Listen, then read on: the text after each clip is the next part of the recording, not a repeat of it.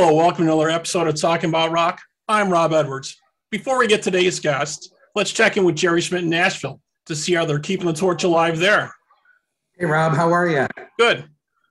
Hey, we got a Thin Lizzy on St. Patrick's Day on Thursday. It's the guy from the Ace Frehley Band, Phil and Jeremy. And Greg Mangus is singing lead from Rock United. And Paul Simmons is going to be on drums from Light in the Black. Some of our favorites here in Nashville are coming together to form a local supergroup, so to speak, on St. Patrick's Day and doing the music of Thin Lizzy. So that should be great. And I have to mention that a bunch of ladies are getting on Wednesday night to do a benefit for the YWCA of Middle Tennessee. It's called Women to the Front, a night of empowerment benefiting the YWCA of Middle Tennessee. And our friend Tanya Leanne from Lydia's Castle is performing that night. And we're going to be talking to Lydia's Castle next week on Talking About Rock. So I'm looking forward to seeing that show. And speaking of front women in local rock bands, we have one from Buffalo, New York today. Yep, today we have with us an explosive rock band from Buffalo, New York that formed in 2012. They quickly worked to become one of upstate New York's premier cover bands. And as fate would have it, they attracted the owner of GCR Studios, Robby Takac, from Buffalo's own Goo Goo Dolls, to record their debut EP, Wait. They would then go to follow up with their debut album, Turning to Ashes, and their latest release, Between the Lines. Please welcome to the show, Stephanie from Hearts and Hand Grenades. Hi, Stephanie. Hey, how's it going? Good, good. Thanks for having me. Yeah, excellent. Great to have you on the show. So you guys got a nice shot there in the beginning. You got to play the Variety Kids telethon and support the Goo Goo Dolls there. Tell us a little bit about that. That'd be amazing. Yeah, it was a pretty cool coincidence, I think. So we landed a time slot at the Variety Club telethon, and it just happened to be right before the Goo Goo Dolls were playing. So, and we were only a cover band at that point, so we were just doing the local cover scene. We got to play 2 songs, and then, as we're getting ready for our set to start, we look out and there's the Goo Goo Dolls, standing behind the cameras, and we're like, oh no, No. That's your ultimate don't screw up moment, right there. Right. But, it was great. We had a really good time. We played well. So after the Goo Goo Dolls played, we were downstairs at the hotel bar. It was at the Seneca Niagara Casino.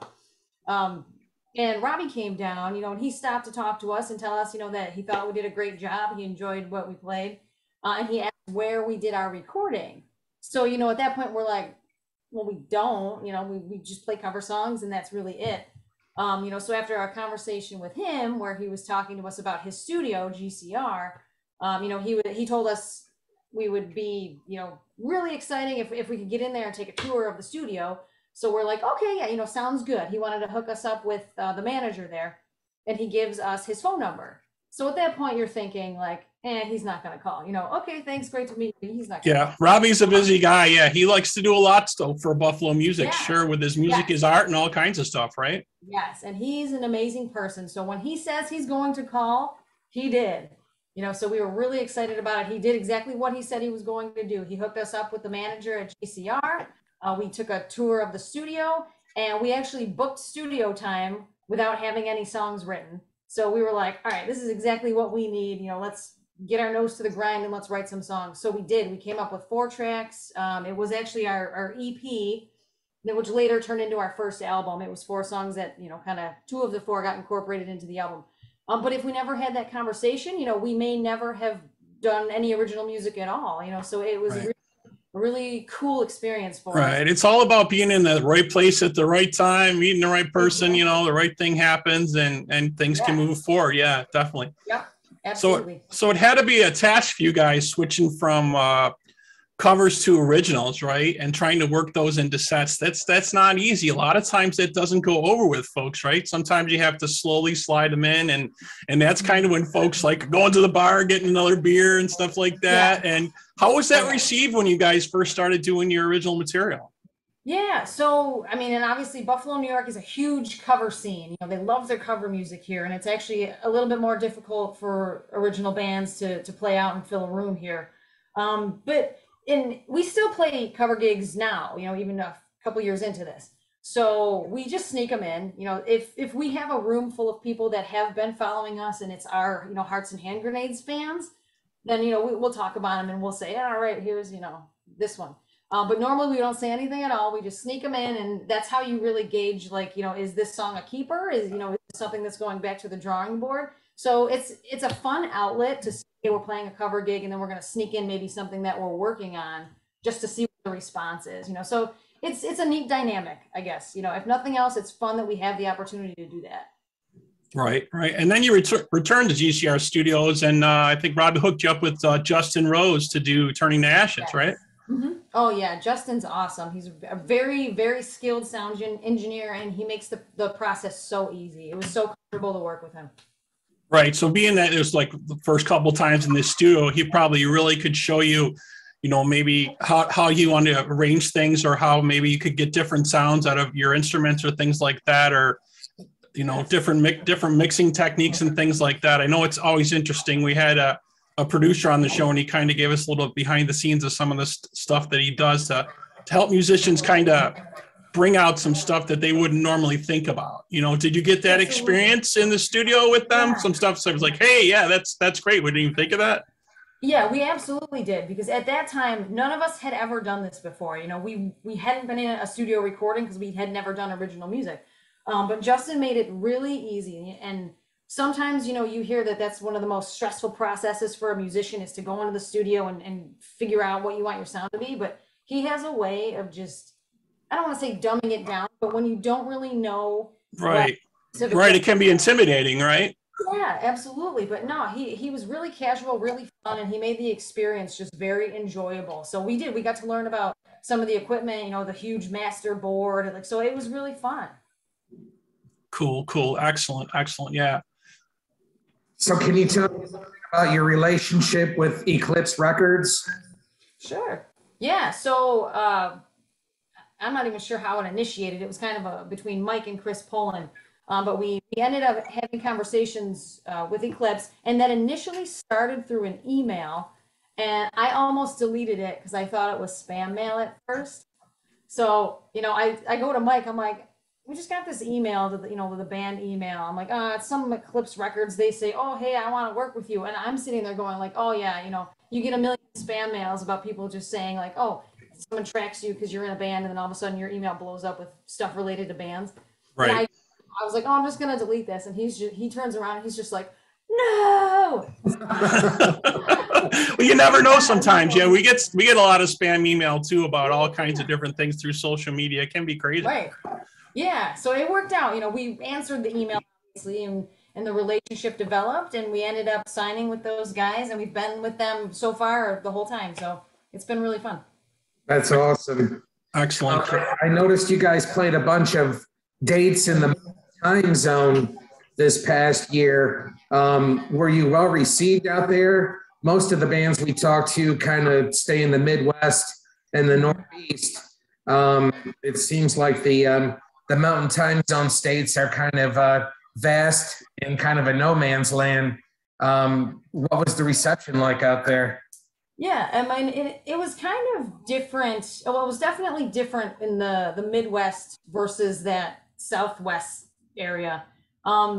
Yeah, the Midwest was really into the rock music. They just seemed like they love music there. So I almost feel like we could have played anything and they would have been, you know, all about it. Getting over to some of the other states, it was hit or miss. You know, some states that, you know, they had never heard of you. So if we got like a head bop from the crowd, we're like, okay, it's something. But then we went to Colorado Springs. That I think is by far my favorite place to play. The studio, or the gig, was Sunshine Studios. You know, the room was packed, and it was just, they were so into just music, and everybody was just so grateful at the time because, you know, with COVID shutting a lot of things down, we were still really happy that we were able to get out there and just play anyway. You know, so, and you could just tell that whole crowd of people, they were just as grateful to be out listening in a group setting like that as we were to be playing. And it was just just an intimate experience. You know, so we felt very connected to that place. It was really, really an exciting time for us. Yeah, it's definitely all about the live experience, and it's so great to see people are coming back to that, you know, and realizing, you know, they need to go out and check out these bands and support the different bands that are out there if they want to continue to see that and then keep the torch alive. That's what we say here. So let's take a quick pause here. We're going to play the video for Turning to Ashes from you folks from the debut on Talking About Rock. Sounds good.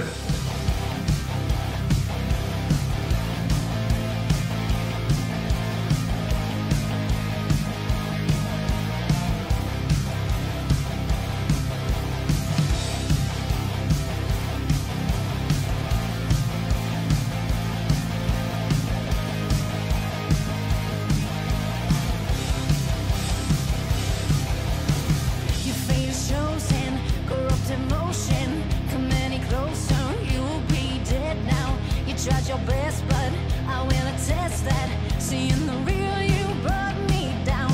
A sad, sad song about what went wrong, and I'm tired of listening to it. The one about how we can get out, and I'm going nowhere fast with this longing for where we belong, and I'm searching for you here. The bridge is burned that leads me home, and I'm turning to ashes.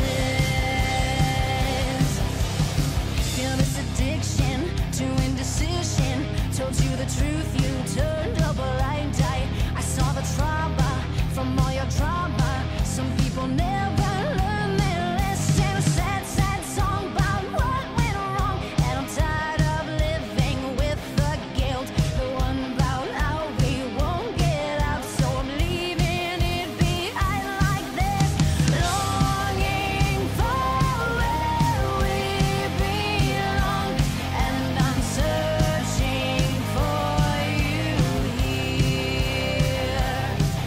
The bridge is burned that leads me home, and I'm turning to ashes.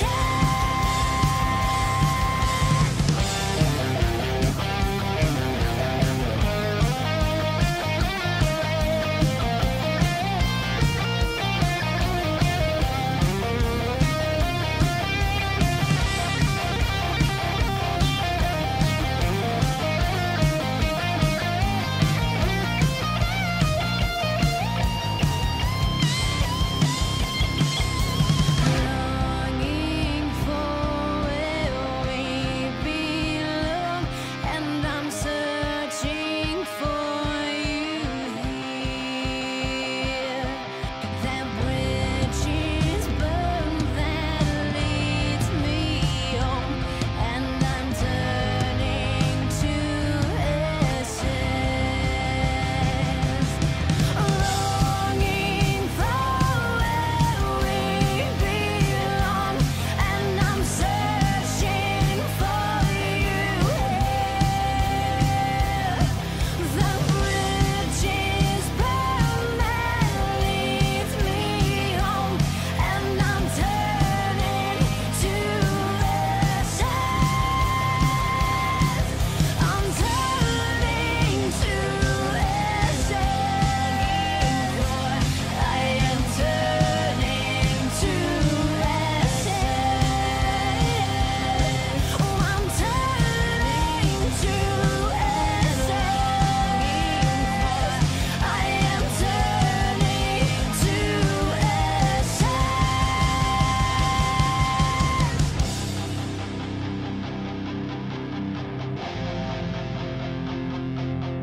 I am turning to ashes.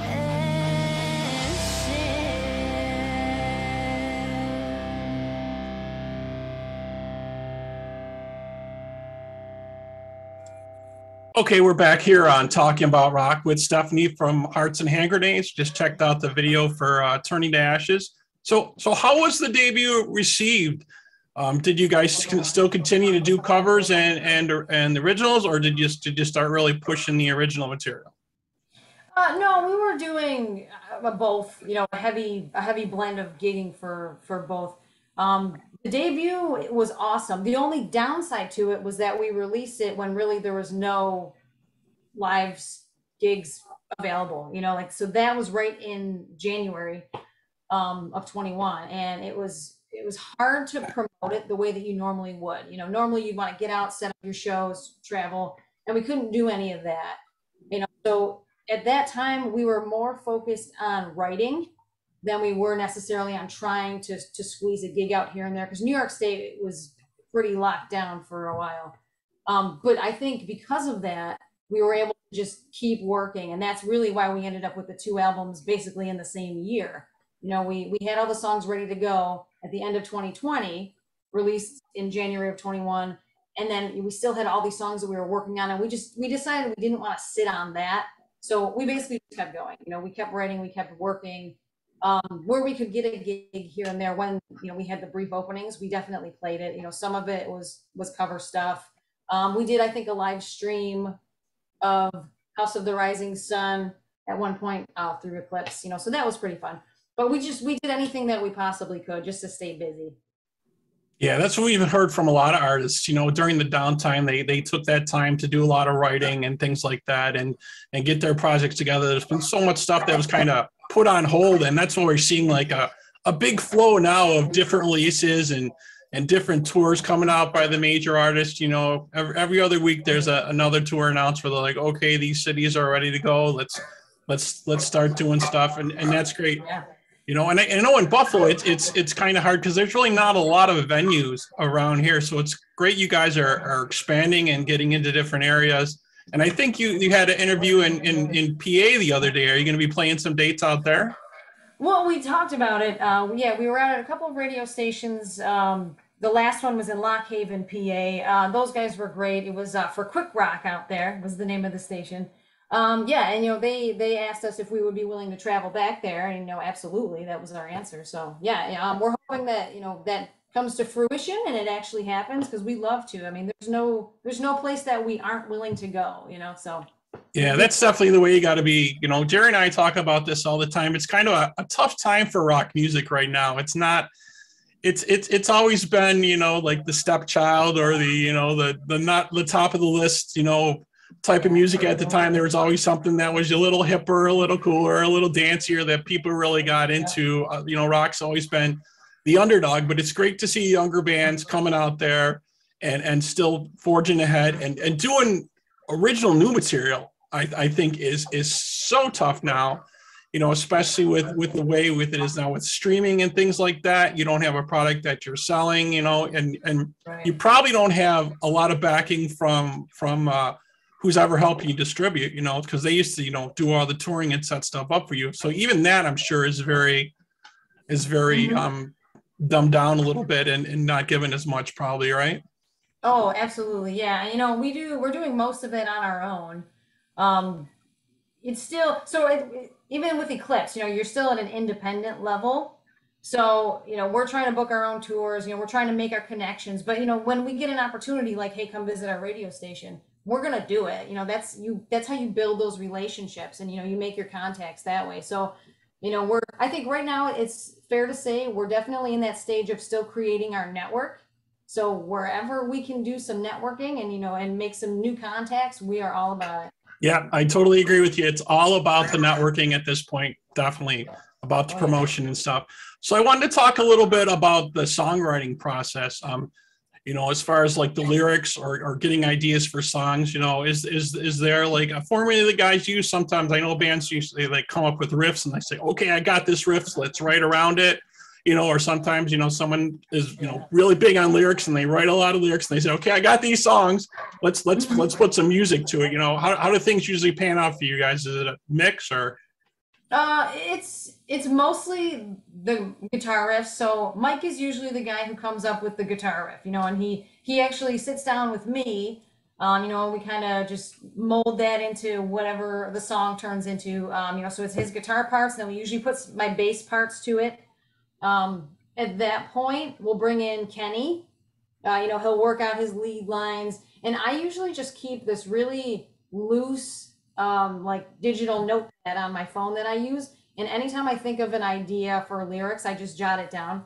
So a lot of these songs don't necessarily start to finish come to like one writing session for like, here's all the lyrics for the whole song. It's usually like, hey, I have these little blurbs, you know, that I've been throwing into this notepad for, you know, a month or whatever. And then I just sort of like twist them and mold them until they fit.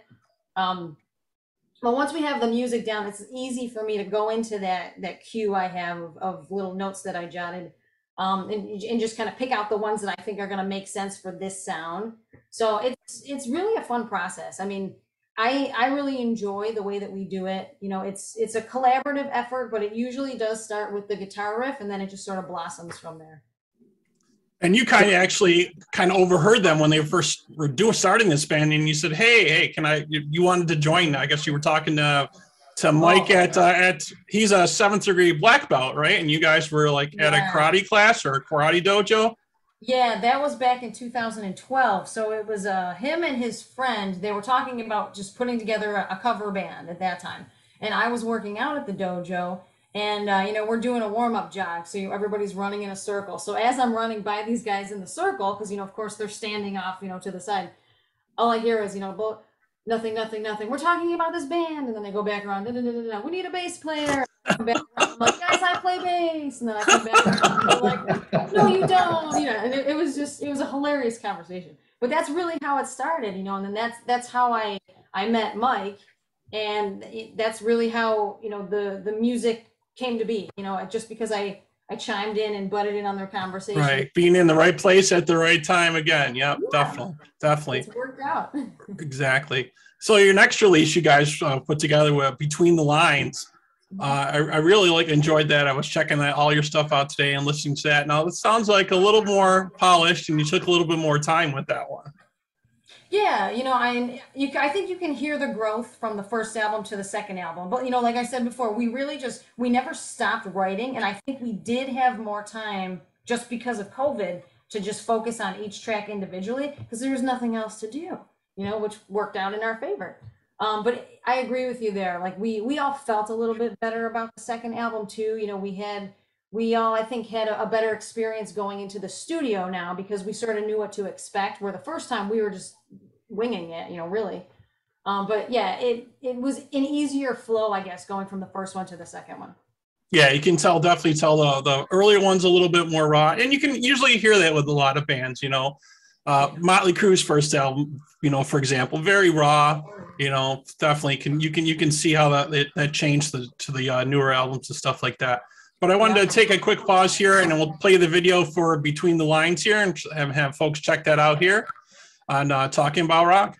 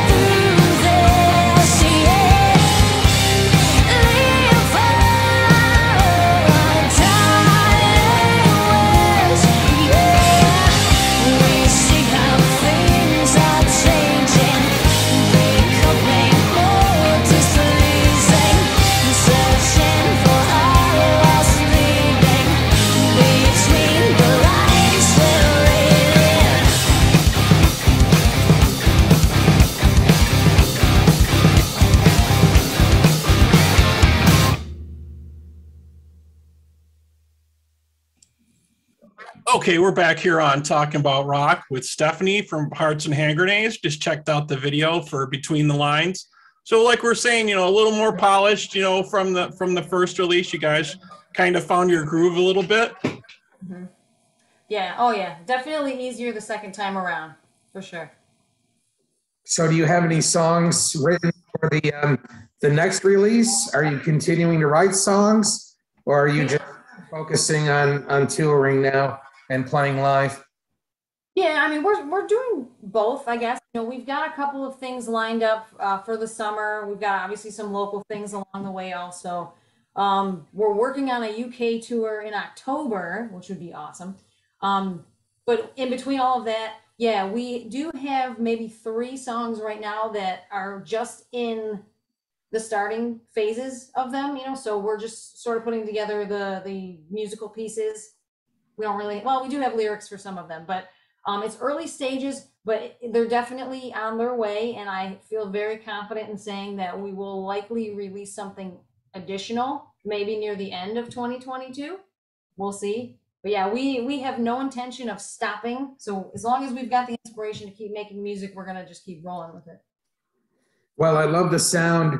I think it encompasses the older classic rock as well as some of the newer rock that you hear on the active rock stations.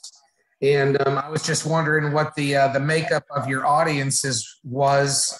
Do you find that it's mostly older people like Rob and I coming out to the shows, or do you find that you're getting quite a bit of the 20-somethings coming out to see you perform?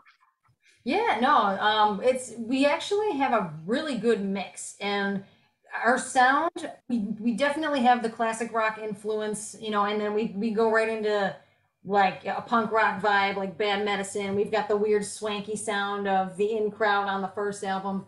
And it sort of just happened that way. We didn't go into anything with an idea of this is what our sound's going to be and this is what we stick to. We just try to be outside the box with it. And I really think it's paid off, so with that, we do draw in all different ages of people to come and see our music, and they seem to enjoy it, so as long as we can give something to everybody, we're just going to keep going with it. Yeah, just from watching your videos, I could see like the different influences, like a little bit of punk, a little bit of hard rock in there, definitely a little bit of Chrissie Hynde to your voice there also. Oh, yeah. I could hear that in the classic rock there also coming through. Oh yeah, and we all have different influences of music that we enjoy. Mike's the big classic rock guy. He's a hardcore AC/DC fan. So in a lot of his riffs, he's playing the rhythms. You can definitely hear that. Kenny's more of a southern rock guy. Which I think you can pick up in his solos. And me, I come from more of like a punk pop background, and Tom as well. On his drum beats for it. So it's a really, really fun just conglomerate of different influences that we put together, and that's just what's defined us. And I think that even in our band name, it's 2 very contrasting things, Hearts and Hand Grenades. And it was too perfect for what we accidentally created the sound that just fits well with that contrast. Yeah, it's a great name. Thank you. So I got to ask about the bass guitar. When did you start playing bass guitar? So the long story of it is that it started, my enjoyment of the bass started when I was in 4th grade. And they make you pick an instrument. So, I didn't know. And I was like the shortest kid in my class for the longest time. So I go to the orchestra teacher and I say, I want to play the bass. And he laughed at me. I mean, I don't know. I feel like I was 3 feet tall in 4th grade.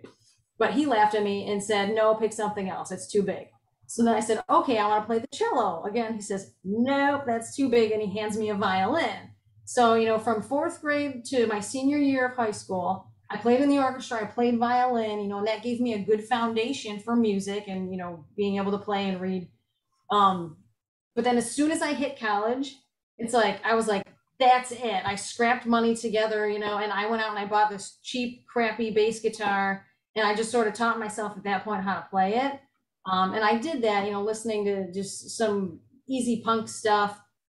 real fast pace, and I fell in love with the instrument right there. I was like, this is what I've been missing my whole life, starting from 4th grade when I was told no, so, and then I have been playing it ever since. And then the first band I was in 2012, with Mike and the other guys from that cover band. And I just haven't stopped from there.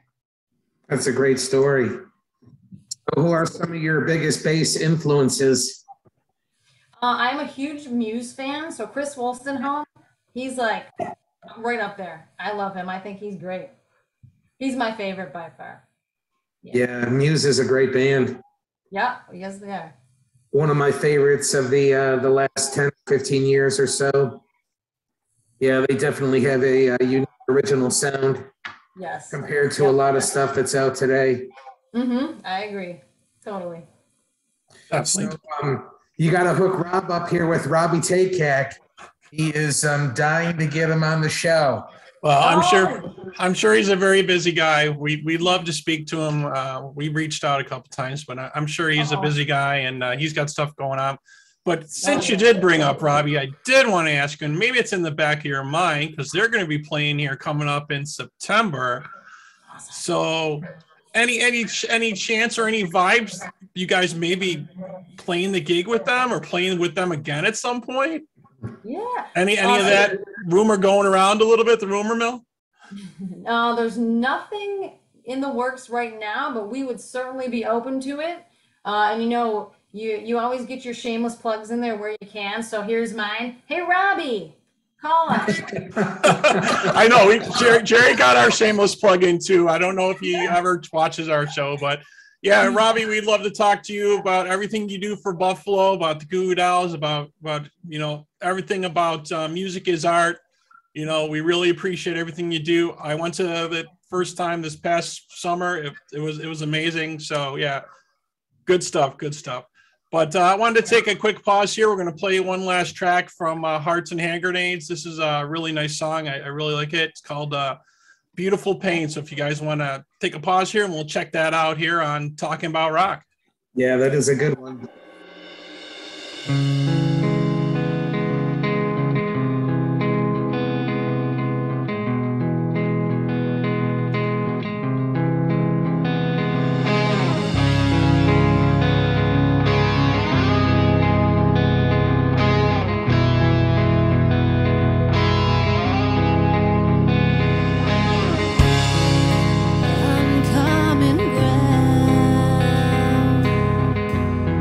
This hollow dimension.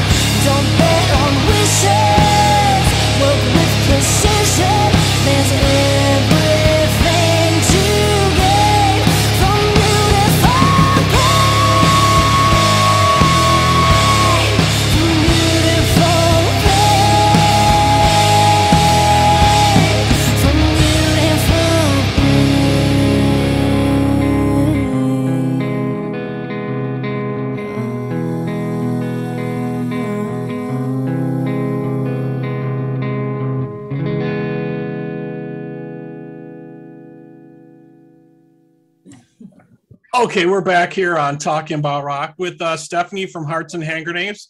We just listened to Beautiful Pain. Yeah, really like that. The videos you guys got coming out, keep them going. It's really nice. Thank you. So what else is up on the horizon? I know you got some dates coming up. You'll be playing. I think your next date is May 5th, Mohawk Place in Buffalo with Sponge. Yes, yeah, we'll be opening up for Sponge at Mohawk Place. That's going to be a fun one for us because I'm a huge 90s fan also. So as soon as I saw Sponge was coming to Buffalo, I nudged Mike and I was like, reach out to Mohawk Place. Luckily it worked out. We reached out at the perfect time and they were looking for the openers, so we were like, yes. Yeah, they have a lot of new music playing there. I've seen. I definitely need to get there and check more music out. And then you guys got a date coming August 26th. You're doing Rock for Vets. Was it Farewell, Michigan, I think? Farewell, Michigan. Yeah. We're really excited about that. It's benefiting, the local veterans. So it's really important to us to be a part of things like that. So we were really grateful that we got to be on it. But that's another incredible lineup too. We've got Saving Abel, Saliva, Nonpoint, so. Right. I was surprised to see Saliva on that bill. I wasn't sure what was kind of happening with them at this point. Yeah. But that's very cool. Definitely. So if folks want to great 90s bands. Yeah. So folks want to know more about you or check you out, where should they go? Should they check out on Facebook or what's the best place? Yeah, we have a website, so it's heartsandhandgrenades.com. You can get all of our dates there. All of our links to our socials are also there. But we're on Facebook, Instagram, Twitter. We're on Vero. I'm going to be honest and tell you that I'm not sure even how to use that one yet because it's very I don't think I know that one. Yeah, that's a new one. That's a new one on us too. We're still trying to figure out if we want to do TikTok or not. So we're on TikTok also, but again, I'm not good at TikTok either. Yeah, we're trying to figure that out. And you guys are going to be on season 3, episode 16 of Band Together Buffalo too, coming up. Yeah, that was exciting too. We were glad we got to be a part of it. Yeah, I think that's where I originally got your name from there and was checking that out. Yeah, I love seeing that show, and they showcase all different types of music from the Buffalo area, which is great. Everybody thinks there's only a couple things in Buffalo, right? They just think there's snow, chicken wings, losing sports teams. But you know what? We got a lot of good rock and roll coming out of here. We had Rick James, we got Goo Goo Dolls, we got you guys coming up. So let's just hope it keeps moving forward as it is. Yeah. Oh, it's always been a great city for rock and roll. I know. I just don't. A lot of people out there don't know it, and we just need to keep pushing that forward. And hopefully, you guys will do the same. So we really appreciate it. Absolutely. And if you folks out there have questions or comments for us, please feel free to email us at talkingaboutrock@gmail.com. Please like us and follow us on Facebook, Twitter, Instagram. And for this interview and all our upcoming interviews, please subscribe to our YouTube channel. Stephanie, thank you so much for joining us today. We really appreciate it. Thank you guys looking forward to some great things. The sky's the limit for you as far as I can tell. So that's right. Keep going. It's good stuff. Yeah, keep going. Yeah. We will. Thank you.